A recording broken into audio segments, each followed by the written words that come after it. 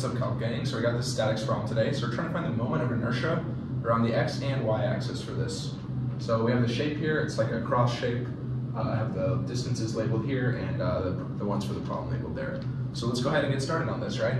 So let's start with around the x-axis. So the formula we're going to be using is I of x is equal to I bar of x plus area distance in the y squared. That's not dy, distance in the y squared. So y bar is something you can find in the back of the book, and it's defined for common shapes. So rectangles, circles, you can find that in the back of the book, and it'll give you a formula for this. And then this is area, and distance in the y is the distance away from the centroid of the shape from the x-axis. So when we have this complex shape, we want to break it down into simple shapes. So the simplest shapes we can do is 3 rectangles on this. So let's label it, let's draw some lines here. So this is going to be big rectangle 1, and then this is going to be 2, and this is going to be 3. So we have 1, 2, 3 here. So we need to find it for each one of these shapes. So luckily for us, 2 and 3 are symmetrical, right? So across the x-axis, they're going to have the same moment of inertia, and across the y-axis, they're also going to have the same moment of inertia. So we can just kind of make sure to do 2 of them for each one. So let's start with 1.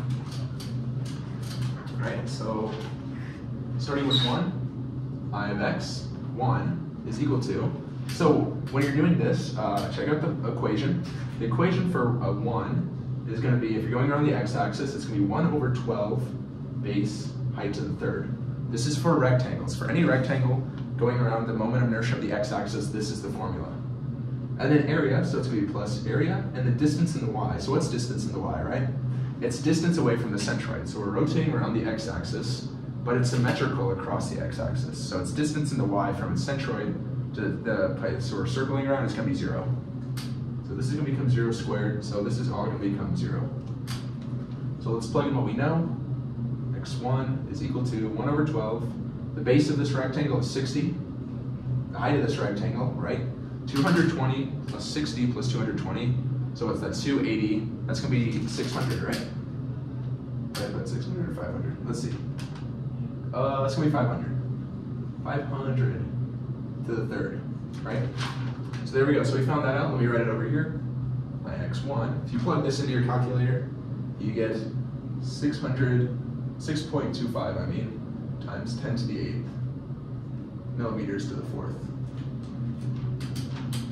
Okay, let's do x2 and x3, or 2 and 3, right?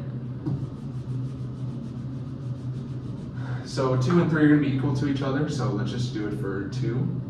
So again, the distance in the y, it's distance from the center of mass in the vertical direction from where we're rotating around, which is the x line. So it goes through the center, so it's going to be 0. That's going to become 0. So then we just have to do it again. So their equation is 1 over 12 base height cubed. So plugging in our numbers, so the base of one of these rectangles is 200. The height of one of these rectangles is 60.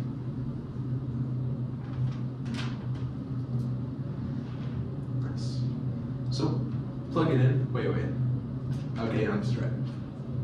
So ix2 is equal to, again, you get 3.60 times 10 to the 6th millimeters to the 4th. And so that means that ix of 3 is equal to ix of 2. So now all we have to do is plug it in, right?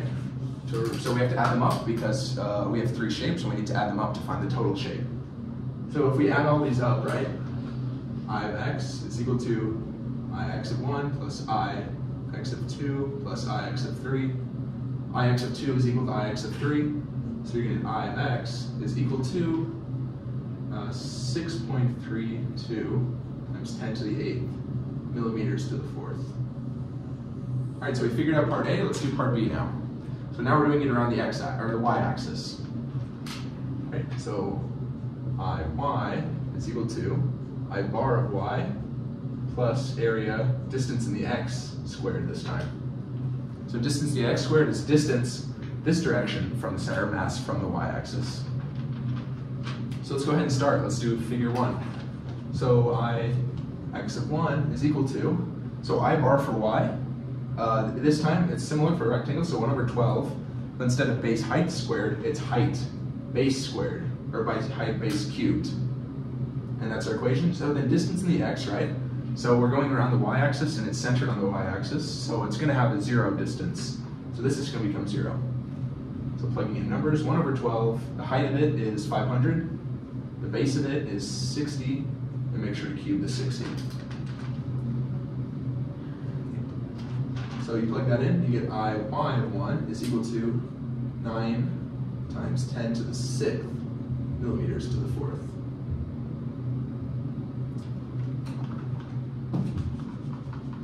Cool. So let's do it for 2 now. So 2 is going to use the same equation because it's also a rectangle. So it's going to be 1 over 12. So we're doing 2. 1 over 12. Height, its height is 60. Its base is how long it is, right? So it's 200 cubed. And then now we actually have area and distance in the y, right? So area, right, is base times height, and then distance in the y squared, or distance in the x squared. So base of this rectangle is 200, height of this rectangle is 60, and then what's distance in the y, right, or distance in the x?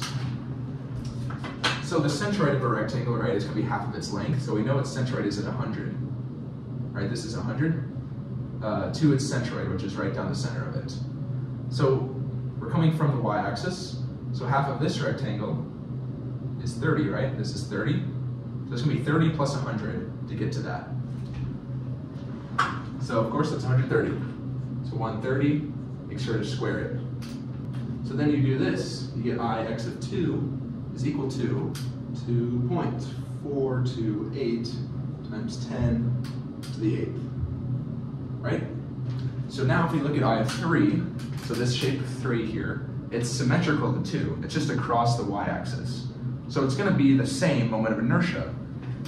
So moment of inertia, x of 3, is equal to moment of inertia, x of 2. So now all we have to do, if we want to find that, I of y is equal to I of y of 1 plus I y of 2 plus I. Are we doing x or y? I did not mean to put x's here. Whoops. I of y of 3. Right, so we're just going to have this, this, and then this again. And you're going to find that I of y, moment of inertia on the y-axis, is equal to 4.946 times 10 to the 8th millimeters cubed to the 4th. Yep. There you go. That's your final answer. So yeah, that's how you solve this problem. It's kind of tricky, but it's just a lot of work, really. So if you have any questions on questions like this, feel free to check out my channel. I have a whole lot of topics like this. And yeah, I'll see you in the next one. Peace, guys.